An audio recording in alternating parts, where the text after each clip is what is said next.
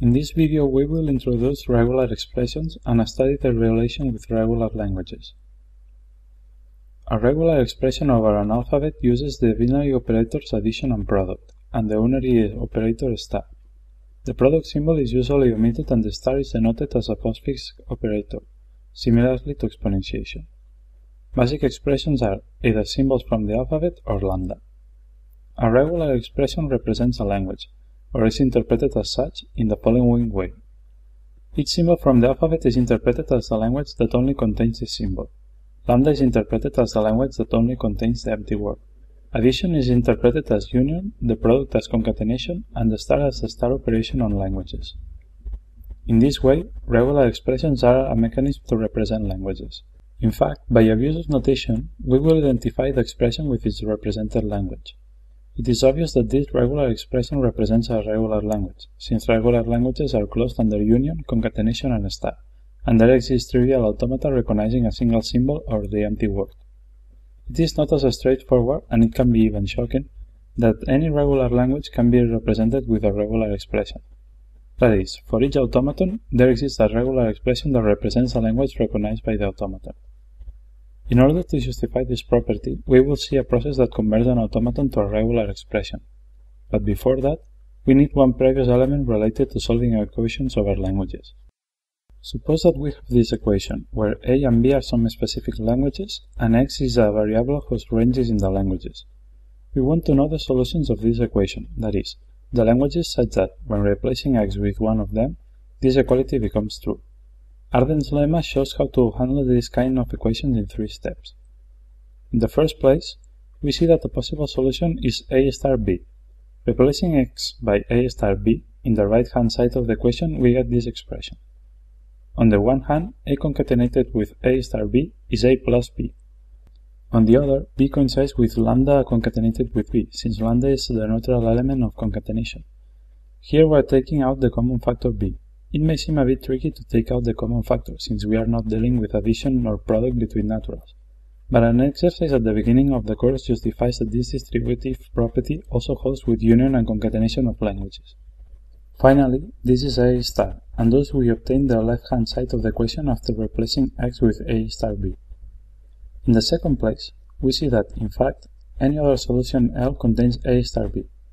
Note that, since L satisfies the equation, L contains B. For the same reason, L contains AL, and thus AB. Similarly, since L contains AL and AB, then it contains AIB, which is A squared B. So we see that L contains A to the n B for any n. We conclude that L contains A star B. Finally, we justify that, in the case where A does not contain the empty word, it follows that A star B is the only solution to the equation. We proceed by contradiction. Suppose that there exists a solution L different from A star B. Since any solution of the equation contains A star B, in order to make L and A star B different, there must exist a word of L that is not in A star B. We chose W as the word with minimum length satisfying this condition. By definition, this is L, and since B is included in A star B, it follows that W is also included in this other set. But then W must be in AL. Therefore, W can be constructed as a concatenation of a word W1 in A and a word W2 in L. W2 cannot be in A star B, else W would also be in A star B because W1 is in A. Moreover, since the empty word is not in A, W1 is not the empty word, and thus W2 is a strict suffix of W, implying that its size is smaller. Summarizing, W2 is in L but not in A star B, and its size is smaller than W. This contradicts the election of W as the word with the smallest size satisfying that it is in L but not in A star B, and this concludes the proof. Let's focus again in our initial problem. We will explain how to transform an automaton into a regular expression with an illustrative example.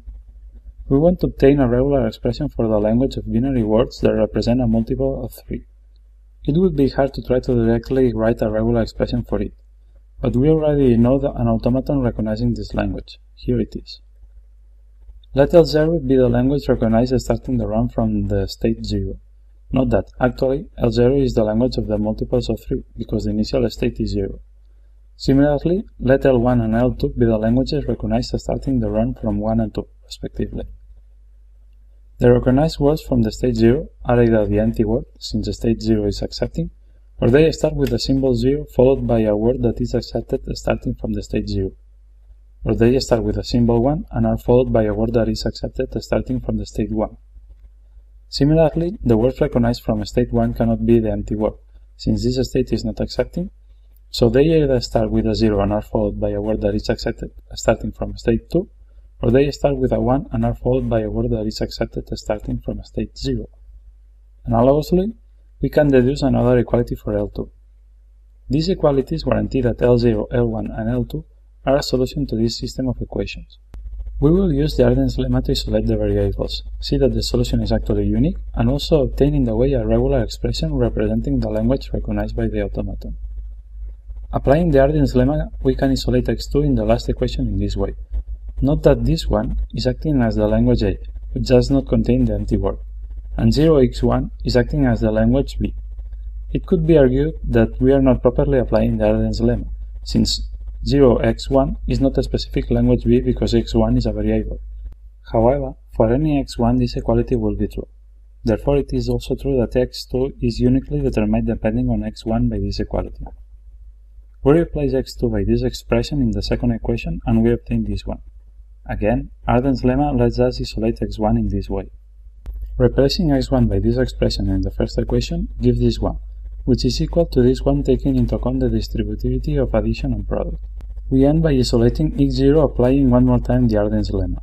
Finally, this is a regular expression representing the multiples of 3. Before finishing this video, we try to intuitively interpret this expression as some kind of simulator of the original automaton. Here we have the automaton again. This star generates a concatenation of 0 or more words that start from the state 0, which is the initial one, and return to state 0, which is accepting, without any intermediate step through state 0.